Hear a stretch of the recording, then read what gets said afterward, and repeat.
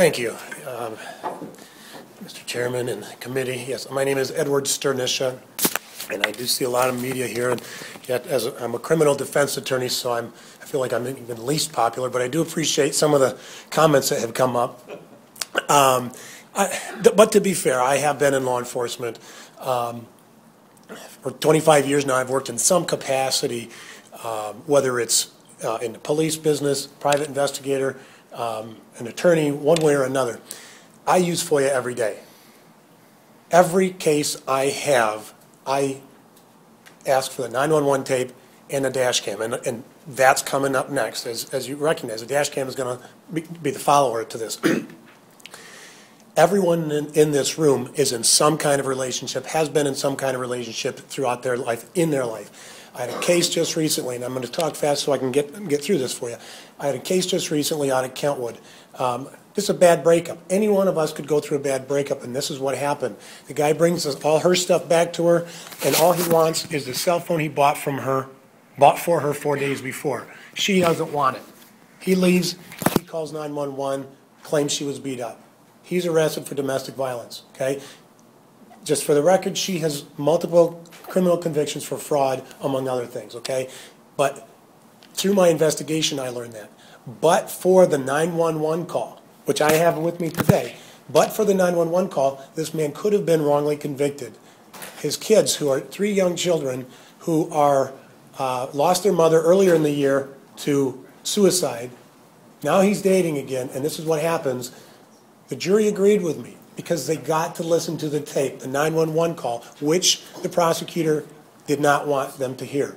The critical piece was the 911 and the dash cam. The two together showed the jury the real story.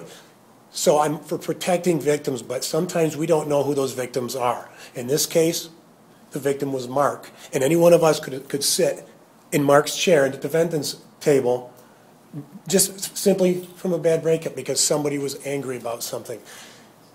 It can be said, yes, well, defense can get that anyway. Every case I file a discovery request with the prosecutor and a FOIA with the police, because the prosecutor's office will say, you got to get that from the police. If it was not for FOIA, police would not give things out. It's theirs. We don't want to give it out. FOIA makes them have to give it out. And we need that. We need it to be able to, for that checks and balances in our system so we can find out what really happened. I have guilty clients. It's just a matter of the way it is. Sometimes the deck's stacked against me.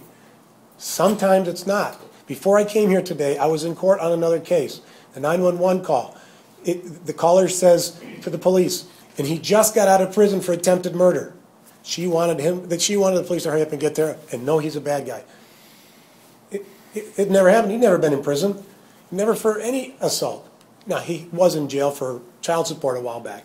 But the point is, sometimes we have to be able to listen to the 911 call. We have to be able to have access to these things for that checks and balances system to work.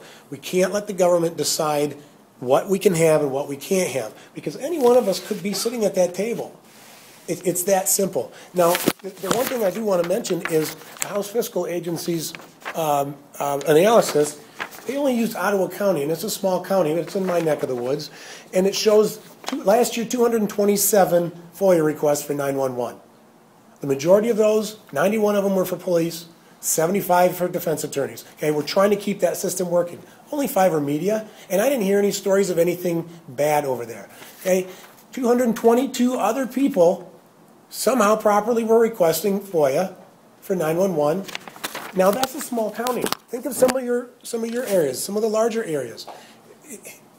If we don't release that, and you say, well, you can get a court order. There's 222 more court orders bogging down Ottawa County, and Kent County tells me they do 1,500 FOIAs a year. The expense, the fact that some of those 911s are going to be erased, it's just not practical to do it. I have young children. You know, I don't want them seeing what's on TV, so we don't even have one. But that's my choice. But I just think that this is something that's really going to hurt the system and it can really affect us all. I thank you for giving me the opportunity to talk today.